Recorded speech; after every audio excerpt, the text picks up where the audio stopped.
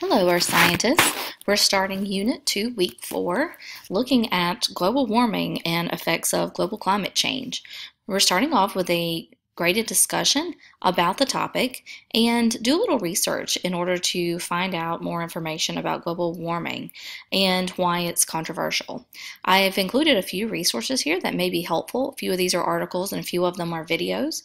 So after you've done a little research and formulated your own opinions and your own thoughts, then go ahead and post to the discussion. Then continue to the next page so you can watch a couple of videos, and you're going to be recording a little information in your online notebook.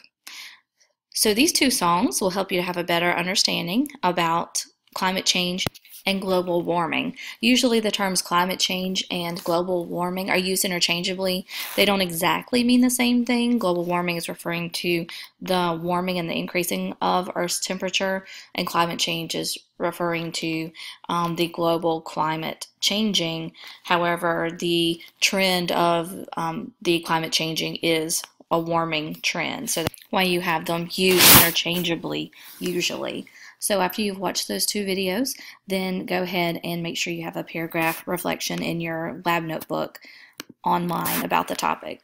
So here is what your notebook looks like, and you have your usual reflection paragraph at the top, and then you have a section where you're looking at two column notes and you're basically dispelling some of the misconception about climate change. So I have included in this particular unit a sort of like a PowerPoint infographic that is going to walk you through different people's misconceptions or very common misconceptions and the facts about them. So I have included a sort of summary statement about that misconception, and then you're writing the facts. You're explaining what the science says about that particular topic. And then the last thing that you're going to be doing is at the very bottom, and that is listing some of the different signs of climate change that you learn about through one of our interactives. So your learning targets this week are primarily focusing on climate and how Earth's global climate can change, what causes that change, and what kind of effects that we see as a result of the global climate change. These are your different climate categories, the Köppen climate categories. So these were developed by a scientist who's of German and Russian descent. Sometimes it's pronounced Copton instead of Köppen, but it just varies based on the source that you see. So there's different categories that are listed, and you can read through these topics that are listed here, and I have included a brief description about each of these different classifications. And then sometimes you see, as it's presented on a map here, for example, you see lowercase letters with it. So you have A through H to give you the major classifications, and then the lowercase letters just reflect seasonal variations within that. So that's why you sometimes see these second lowercase and third lowercase letters that are presented with the climate classifications.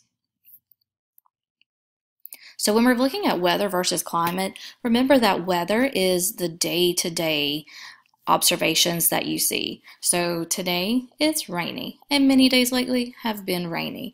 So it's raining today and it's 50 degrees. Well, that's weather.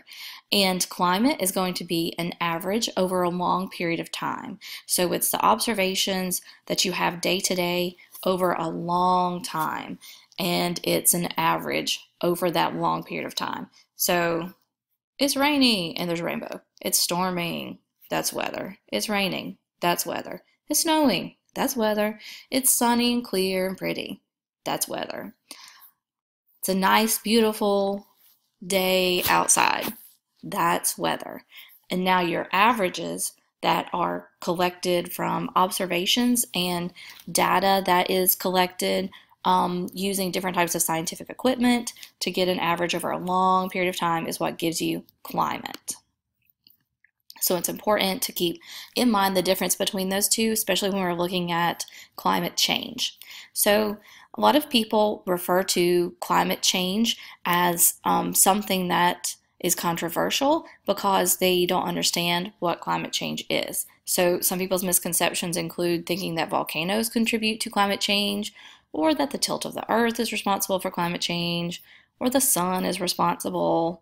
So we're going to look at some different misconceptions here from this document is from the Sea Grant, specifically Louisiana Sea Grant, and this has a lot of different common misconceptions and will help you to have a better understanding about those and to see the science behind them.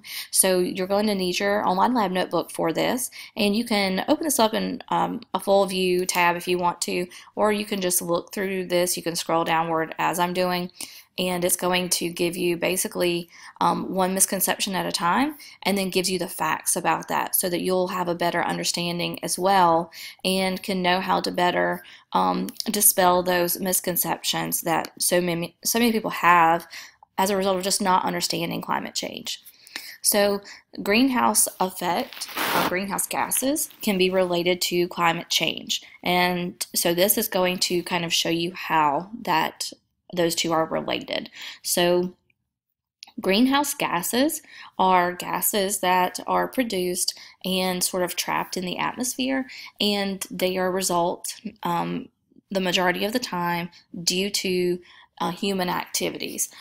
Some of these are naturally produced, but an overabundance of them, an excess of these greenhouse gases are what is going to be leading to climate change as they get trapped in the atmosphere. So carbon dioxide is our primary greenhouse gas that's going to be related to climate change.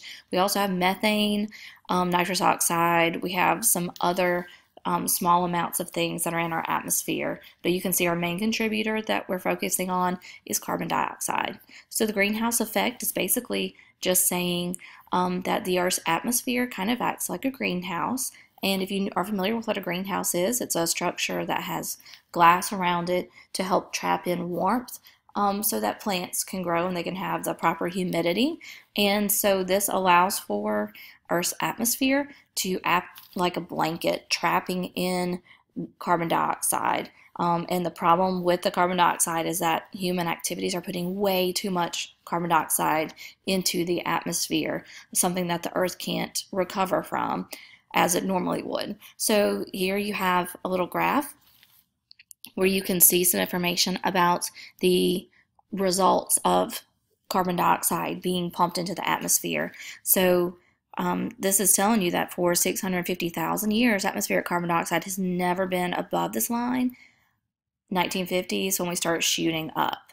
So this is showing you that there's so much carbon dioxide in the air, so many parts per million of carbon dioxide in the air, that the Earth and the Earth's atmosphere can't recover from those extreme variations and those extreme numbers.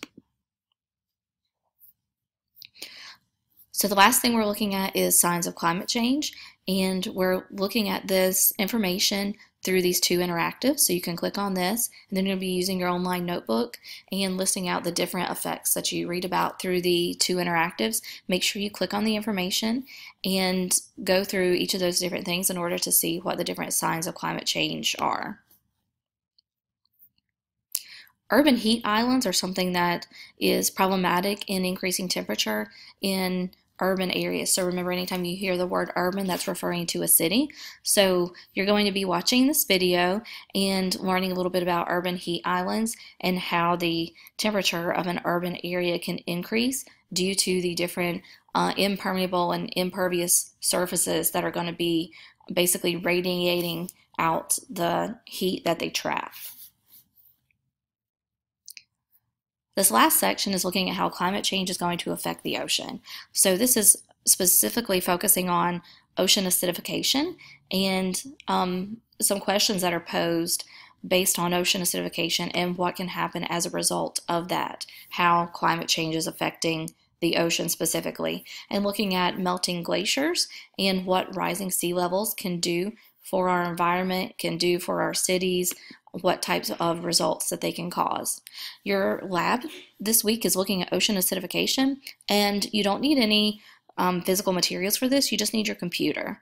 So make sure that you access the lab right here. This basically walks you through accessing your website here for ocean acidification, and then you'll submit your lab report when you're finished. Your Unit 2 test is the last thing that you'll do after you've completed your studies this week. Make sure you study your vocabulary in your online notebooks in order to help you. Check out the diagrams and reading weather map as well. I've put together a Quizlet that can help you study some of those terms and questions. And then here is your test link. You can click on that when you are ready for your test.